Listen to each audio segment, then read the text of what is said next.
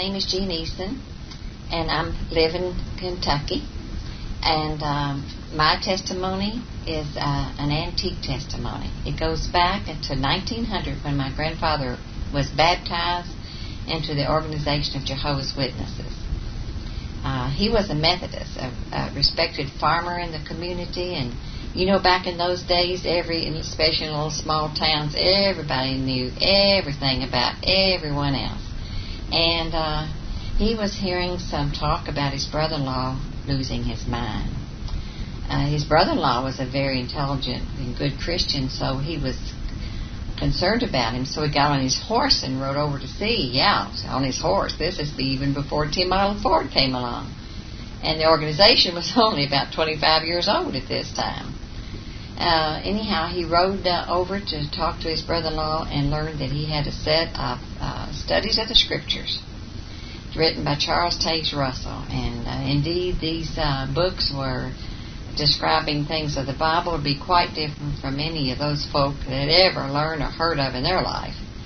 So Grandpa took the books home and he started reading them. He started looking at the Scriptures, and he became convinced that they had the truth. He liked the idea that there was not such a place as a burning hell where people would be tortured the rest of their throughout all eternity. He liked the idea that everyone who had ever lived would be resurrected. Everyone from Adam and Eve forward would be resurrected, taught the truth in God's new world of righteousness, and then judged as to whether or not they would have eternal life. Oh, yes, this was a teaching back then. He liked the idea that the end was coming in 1914. And shortly thereafter, God's earthly phase of the kingdom would begin. At that time, they taught that 1874 was the time when Christ was enthroned as king in heaven. So that is a big change from what they taught later on. Of course, when 1914 came, Armageddon didn't come, and the earthly phase of the kingdom did not arrive. Then they gradually, over a period of a number of years later, they dropped the 1874 date and then said that Christ was enthroned in heaven in 1914. And that was the beginning of the end. And so my grandfather continued in the organization and taking the books from house to house and teaching his family these things. And, of course, my mother, being his daughter, heard about all these things. And I guess you could call his home a little kingdom hall. In those days, the witnesses taught that it was wrong to build any kind of building to meet in. It was in the homes where the early Christians met, which is true, of course. And so, therefore, that all meetings were to be held in the homes. And, of course, when people began to outgrow their homes, then this was changed, too, later on. You see, when things don't come true what's expected, they have to get new life and change their belief. My husband was raised Catholic, and when I became a teenager and started thinking about courting, there weren't any eligible Jehovah's Witness boys in our Kingdom Hall. We had a very small Kingdom Hall in Lexington, Kentucky at that time.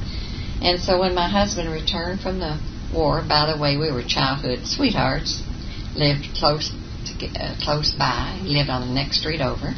And so when he returned from World War II, we got married, and a year later, when we were expecting our first son, we decided that we needed to know what we were going to teach him. My husband was an easy prey to win to Jehovah's Witnesses, because most Catholics don't read their Bibles, and I had one of the elders in the congregation to come to our house so Bill could learn the truth. And it wasn't long then after that till he was dedicated his life, thinking he was dedicating his life to Jehovah. We became very active, attending all the meetings and going out in service and taking our little son. And Bill's Catholic family, I look back, I don't know how they put up with us. I really don't. But in their loving way, they accepted us for who we were. And you know, that's really and truly God's way of love, is unconditional love. And they certainly showed us that. I remember one time when our son was around 4 years old, we went over to the house at Christmas time, and the grandmother and his grandmother and mother said, come into the living room, let us show you the pretty tree. And it was all decorated, and our little son went in there with him. Of course, we didn't go in there with him. And he looked at it, and he said, our little son said, Jehovah doesn't like a Christmas tree. And he says, I don't either. And he turned and walked out. And of course, we praised him to high heaven for taking his stand for Jehovah. I look back now, and I think about little children and how they will accept whatever they're taught. And I think about the poor little radical Muslim children who are taught that it's pleasing to their God, Allah, to strap on a bomb and go in and blow people up. This is pleasing to God. And just if you have children, be careful how you teach them. We went for 10 years before we had other children, because this was during the time that the Watchtower Society was talking about how near Armageddon is. And according to them, Armageddon is always right at your doorstep. And it was best to refrain from having children. And then they got a turnaround and start talking about the blessings of having children. And all of a sudden you start seeing on the front covers of the Watchtower and Awake the blessings of having little children. And I guess somebody figured out up there that, hey, this is a good way to increase the growth of our organization. And so all of a sudden you saw all these pregnant women going around. And so that was a blessing. That's an add-on I'm glad they had, because we added 2 children to our family. I was Rh negative factor blood. And in those days, the only thing that they could do if a child was born with a problem with the blood, the only thing they had knowledge of was to drain all their blood out, put new blood in. So being a faithful Jehovah's Witness, dedicated person that I was, I followed their instructions and discussed with my doctor that I could not take blood, nor could my baby under any conditions. And I can't tell you how I felt those 9 months. I was so worried. I was so concerned. And in my mind, I kept going over and over, could I do it? Could I be faithful to Jehovah if my baby had to have a transfusion? Could I be willing to let that child die? And I told myself, yes, I could, because I love Jehovah with all my heart, soul, and mind.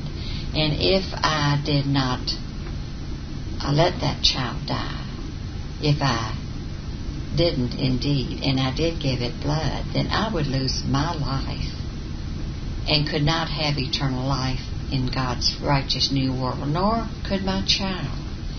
So I was ready to allow that happen, and I am so thankful that neither one of my children had that problem. But there were others that did, and we read about it all the time, of how that the state would take control of that child and give it blood and then give it back to its parents. And I've heard a lot of Jehovah's Witness parents say how thankful they were that happened. Of course, now you see the Watchtower Society's got a lot of new light on the blood, and now you can take blood fractions, and it's always so very complicated. But I think a change is on the way about this blood transfusion. And this is what is so dangerous about this organization. Because once you come to believe that you've dedicated your life to Jehovah, and that the organization is His faithful and discreet slave class, who will give you meat in due season. That means who will give you what they say is the truth of the Bible. It's really a bunch of men who's sitting up there in Brooklyn. It's really their interpretation of the Bible, which I now understand fully. But if you believe that you have the truth, then you're going to follow all their commands and do what they say, because you feel like if you don't, you're not going to have an opportunity to live forever in God's new world. And so, believe it or not, this will sound real strange to you all, because this is not a teaching today, but a teaching back then. When one Watchtower or Wake came out and said, you should go to your grocer and ask them if they have drained their meat properly, because if you don't and they haven't, then you're taking in blood, you're eating blood. Oh my goodness, I'll never forget how silly I felt when the grocer said, well, do you think we could possibly put blood out in our meat, have blood in our meat and put it out in the meat counter? Well, my goodness, no, it would be contaminated. We couldn't do that. I felt so silly, but I was being obedient. Also, about that down, this bothered me. This is the beginning of making me think for myself. They came out with the fact that if you saw anyone in the congregation committing a sin, that if you don't report them, it's the same as you're committing it yourself. And one of the sisters in the congregation had a baby, and she took a blood transfusion. Someone in my neighborhood told me about it. I wrestled with this. It bothered my conscience to go and report her. I did go to her first and found out it was true, and it bothered my conscience something terrible to report her. But yet it bothered my conscience as I didn't do it, because then that's the same as the sin falling on me. So being the faithful, dedicated Jehovah's Witness I went to the committee and reported her, and they called her in and put her on probation. Oh, I'll never forget how terrible that was. But you know what? Now she's out of the organization too, and she loves the true person of God and His Son Jesus Christ, and she knows what the true gospel is now, and I'm thankful for that. So a few years on beyond that, as these doubts grew and I kept putting them on the shelf, more and more doubts came along, and more things went on my shelf, and one day they began to break down. And this is when that I inherited this literature a while ago that I mentioned that my grandpa had. He had the entire Watchtower library, and I inherited an entire library. They gave it to me, and I decided I would look through some of the publications before storing them in the attic. Well, as I read and I read and I read, I could see how many times the Watchtower leaders had changed their interpretation of Scripture. And the Scripture in my mind kept ringing out, I, Jehovah, change not. And I thought, well, if Jehovah does not change, then how could interpretation of His Word change? And as I read the current publications, and I saw they would quote in certain older publications making statements like, as far back as 1914 we saw, or we said. And I thought, I had that book that they were quoting from. So I opened it up and I read it. And believe me, people, the older publication was not saying at all of what the modern publication said. that it was perpetrated. Oh, I'm telling you what's truth. This opened my eyes. I thought, well, I could understand people getting new light if they didn't understand something in the past and they understand something better now, and they would make it made known through the Watchtower publications. I could understand that. But now wait a minute. When these publications are being written and they're quoting from those older publications, they know what they're saying and what they're not saying. So this is deliberate deception, especially when they misquote it. I got me a big, thick notebook, and I started making notations of all of those books I was reading. I think I read just about every one of them up to the current publications. And after I had a thick notebook, I thought, what am I going to do? I cannot raise these younger children. The older child was already grown by now, but I could not raise these younger children to believe these things. I can't tell you how devastated I was. I sent the notebook off to the brothers at the headquarters. I thought maybe they could say something to make all this go away. Maybe they can write and tell me something that's going to make me feel all better. But they didn't. They wrote back pages to me trying to explain it away. But it didn't help. I made a decision, and it took me 2 years, by the way, to make this decision while I was doing all this research. I realized I had studied my way out of the organization, and I felt like a man without a country. I felt so alone. I thought, I haven't left Jehovah God. I still love Him. And I still love His Son, Jesus Christ. And I still love His Word. So I need to find the truth. The churches don't have it. They're all false. So who does have it? Maybe somebody that is similar to their organization has the truth. I heard about the Dawnites.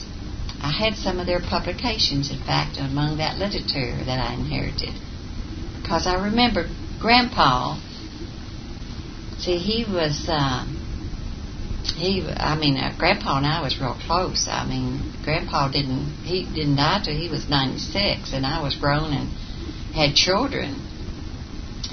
And after he'd lost his eyesight and he wasn't keeping up with the organization, he was still holding on to some of the older beliefs. And we had lots of discussions, and my mother and he would go round and round and round debating the old teachings compared to the new teachings. And I sometimes felt like a lot of that helped me to become a thinker of my own self. And I remember when he was ill and he had to go to the hospital, and my mother was worried that he would not take his stand against a blood transfusion, and he was not convinced at all that the Bible said that you should not take a blood transfusion. And he had me to write to the society and ask them about that, and whether one would be disfellowshipped for taking a blood transfusion. And they wrote back and said, no, you would not be disfellowshipped for taking a blood transfusion. That was not considered to be a sin like adultery and a drunkenness and so forth. And you know what? Just a couple of years later, that changed, and they said, yes, you would be disfellowshipped for taking a blood transfusion. Oh, my. So, the Dawnites, that led me to seeking out the Plain Truth magazines, Mormonism, all of those other people who did not have the true gospel. You see, I was trying to identify still with the false gospel. Praise the Lord, after 15 years of being in spiritual wilderness. And all of those 15 years, I kept reading the Bible, but I still had on my Watchtower glasses. I wasn't understanding, but I was praying and I was seeking. And Bill's sister, Bill's faithful Christian sister, was praying for us. And by the way, I decided to start going to church. I thought, well, if the Watchtower Society doesn't really have the truth, maybe what they said about all the churches being so false, maybe that's not true either. Maybe they're not all that false. So Bill, I talked my husband into going to a church. I said, Bill, let's just go over and sit and listen and see what they're about. So we began to go and sit and listen. And lo and behold, some dear Watchtower people, some of my faithful dear Jehovah's Witness friends saw us going into the church. And they reported us because when we first started attending, the Watchtower Society was saying they only disfellowshipped you if you got baptized into another church. But now all that changed. Big changes was happening in Watchtower headquarters. Ray Franz was leaving, who was on the governing body, was leaving the organization. They had to set an example before everybody and started disfellowshipping people right and left for even talking to one who had left and taken their stand. And we got caught up into that too. And so we had to appear before a committee, and they told us if we didn't stop going to church that we would be disfellowshipped. And of course that would mean we would be cut off from my parents. And my precious parents were getting in their years now. At that time, you see, I was still searching. I was not convinced when we were called on the carpet whether the churches were true or false, whether they were of God or of Satan. And so we yielded to their commands and just stopped attending church. Again, I was in spiritual loneliness, spiritual never land. I found more of my comfort by reading Proverbs. It really spoke to my heart, and I read that to my children a lot. And they turned out to be very wise children in their grown-up years, and they still are. And I'm thankful that I did not stop from reading the Bible, at least to my children, and did not stop telling them that the importance of believing in God. I didn't know for sure who He was, but I did believe in Him. And you know what? Every time we went on vacation, we would go to church. We wouldn't get caught then. So after those 15 years went by, my sister-in-law, and by the way, she was Catholic, but she was a born-again Catholic. Now, whatever that might mean to a lot of people, it spoke to my heart because for the first time I saw her reading her Bible. I heard her talking about Jesus, how she loved Him. I saw her stop smoking. I saw her stop drinking. I saw her start praising God and teaching children the love of God. And I knew she had something that I wanted, but I wasn't sure what it was. But when she invited me to a special meeting at her Catholic church, now I'll tell you folks, I know there's a lot of people that have a lot to say about a lot of denominations, but let me tell you something. God can speak to your heart anywhere at any time that He chooses. And no man and no woman and no person can stop that. So she invited me to this meeting in the basement of a Catholic church, and she said, that this priest was a born-again priest who traveled from church to church, Protestant and Catholic, speaking about the love of God. Now, I thought she was caught up into something strange, and I thought I might have to straighten her out. So I went out of curiosity, and I invited a teacher friend of mine, and we sat in the back and on the aisle so that I could jump up and run out if I wanted to. Now, I remember I was told I would be disfellowshipped if I went to church. So I looked around and hoping no Jehovah's Witnesses would see me dart into that church. And so in I went. My teacher friend and I, we sat on the back. We listened to this priest. Boy, I never heard anything what I heard that night, because I heard a love message of Christ. I heard a salvation message. I heard a true gospel preached that I never heard before. And I was listening. And when he finished speaking, he said, I want everyone to stand and hold hands, and we're going to sing the Lord's Prayer. When we started singing the Lord's Prayer, something happened to me that I was not expecting. You see, I'd been praying for truth. I'd been looking for the truth. I didn't know what an experience of the Holy Spirit was, but I experienced it.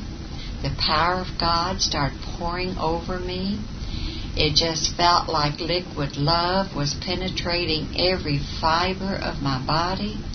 It went to the inner part most of my soul.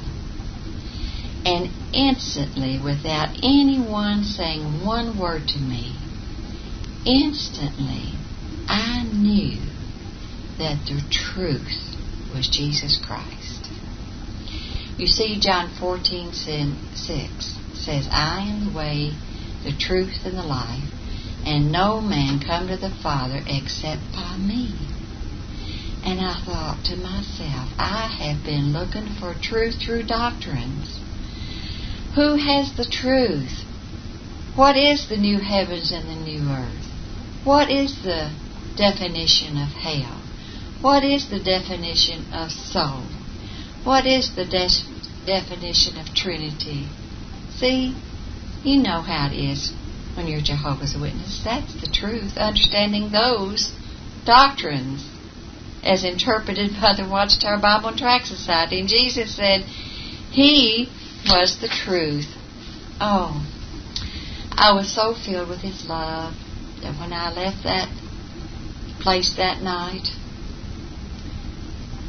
I was so joyful. When I got in the car, I just started laughing out loud.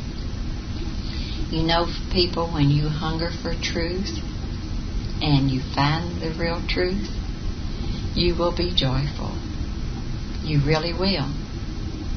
And my teacher friend said, something must have happened to you back there. And I said, you know, it did. I don't know exactly what happened. But I am filled with God's love, and I know what the truth is now. It's not what, it's who the truth is. It's Jesus Christ, and He is the answer. It's not the doctrines, certain doctrines that save you. It's Jesus and His precious blood that He shed who saves you. Well, when I got home that night, see, my husband wouldn't go with me. He was fed up with religion by this time. He didn't want anything to do with any religion. And when I came in and he said I was church, and I just started laughing. He said, you all didn't go to church, did you? He couldn't believe that anybody could go to church and come home that joyful. Well, folks, in the days to follow, I thought this would wear off. This newfound joy would leave me. But I got up every morning praying, inviting Jesus Christ into my heart. I started talking to God like I knew Him. And I says, God, I want all You have for me. I don't know if I'm supposed to call you Jehovah or not. But whoever you are, God, I know you're my Father. And I know that you sent your Son Jesus to this earth to die for me. And I accept you as my Lord and Savior. And I want all that you have for me. Lord, I want your will. I want your will in my life. Forgive me of all my sins. And help me to follow you the rest of my days. Show me how to follow you, Almighty God. When I prayed that prayer, I felt a peace and joy in my heart that I knew He would never forsake me and He would never leave me. And that was the beginning of my walk with Him. In the days to come, all kinds of things and doors start opening up of opportunities. And I found myself saying, yes, Lord, I did tell you I wanted to know your will. And if it's your will for me to write this book, that you're putting it on my heart, where that all of this research I've done, along with my testimony, will come to light, that will reach out and help others, I will obey. And you know what, folks? I was working as a reading and math tutor at that time, 6 hours a day. And you know what? The Lord would wake me up at 2 and 3 o'clock in the morning with these words flowing through my mind of this book of what to write. I'd never written anything in my life. Didn't know how to write anything. But I wrote what was coming to me, and that's how that book came to life. And I wasn't too tired to go to work the next day. He strengthened me. And when John Ankerberg called and asked me to come and be on television with Joan Centnar and Helen Ortega and Lori McGregor, all these people have ministries now, and they appeared on the television, national TV. We wanted people to know our stories. And you wouldn't believe how we were flooded, each and every one of us. Our mailboxes were jammed with people asking questions about what we believed. And I became a discipler overnight, writing to all these people. After I put in my 6 hours a day, I'd come home and spend hours and hours and hours writing to folks. And the Lord set up a network program through our ministry of putting these people in touch with others so that they could all have personal contact. From there, the Lord put it on our hearts to have some seminars in the churches, and to help people understand the difference in the true and the false gospel. And many people have been blessed by that. Now, the day did come when we were seeing, going to church, because my husband and I believe strongly that to be spiritually healthy, you need to be connected into a Bible-believing church where that you can have fellowship and be nurtured in the Word of God. But we were seeing going to church. By this time, I felt like we had to go regardless of what might happen to us. I knew we would be disfellowshipped, and we were.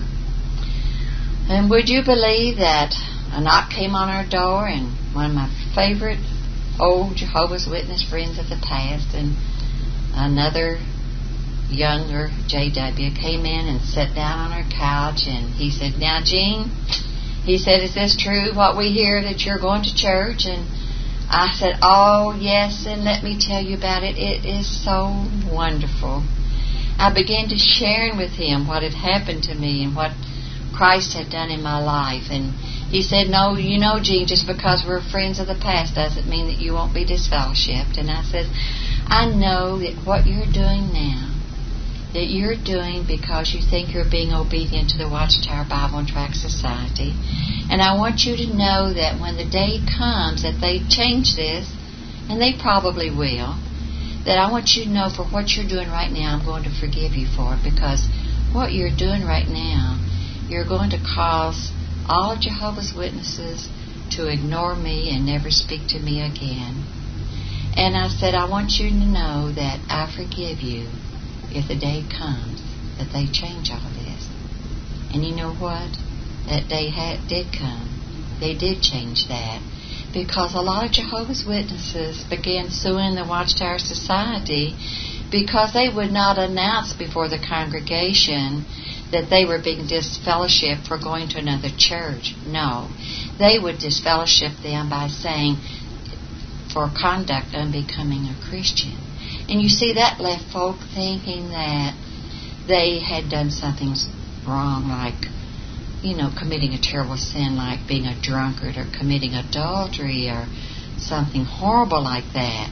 So many Jehovah's Witnesses started suing the Watchtower Society, and so they got new light, dear friends, and they stopped the formal of what they did to me, going and knocking on somebody's door and disfellowshipping them for going to another church, and instead they would say, well, so-and-so has disassociated themselves by the course of action that they have taken.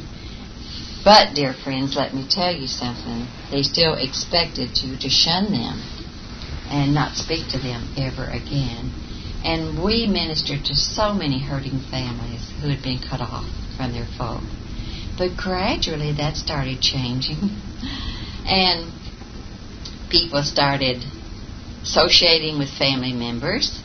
They stopped disfellowshipping for going to another church and instead changed that to if you associated with apostate, if you became an apostate, start speaking out against the organization, then you could be disfellowshipped. But now, since all this child molestation has come forth and the cover-ups in all the kingdom halls, they once again want to protect people from finding all those things out. And I understand that disfellowshipping is being revived. Who knows? But you know what? Pray for those that's in the leaders in the Watchtower Society. We need to pray for them every day, that they will come to know the real truth, that it would start seeping out into the Watchtower literature, and that people would start picking up and finding the real truth. Most recent thing I've heard is that there are numerous people who are coming forth who are Jehovah's Witnesses, who are claiming to be born again, who are claiming to be the 144,000. As you know, Jehovah's Witnesses don't believe anybody can be born again unless they're the 144,000. And these are supposed to be all died out, you see. There's only supposed to be 7,000 or 8,000 of them left. And now that number is increasing instead of decreasing. And this is upsetting their theology. And we met some people at the Pennsylvania Convention just this last October. And they told us that a lot of people are getting new light in the organization now because there's many stepping forth. You know what I think is happening? I think they're having a Holy Spirit experience, just like I had. Now, does everyone have to have a Holy Spirit experience like I had to be saved or come to know Jesus? Absolutely not. Some people grow very gradually into a love relationship of the Father and the Son and the Holy Spirit. Some people, God reaches people in whatever way He chooses. But if you're hungry for the truth and you start asking and you start seeking, you will find the truth. My book is called A Jehovah's Witness Finds the Truth. You would have to get it through one of the ministries. You could get it through Lori McGregor's ministry, Randy Waters' ministry. You could write to me, Eason, 467 Sandalwood Drive, Lexington, Kentucky, 40505, and I can mail you one. So may the Lord guide and bless you in all your ways. In Jesus' name, amen.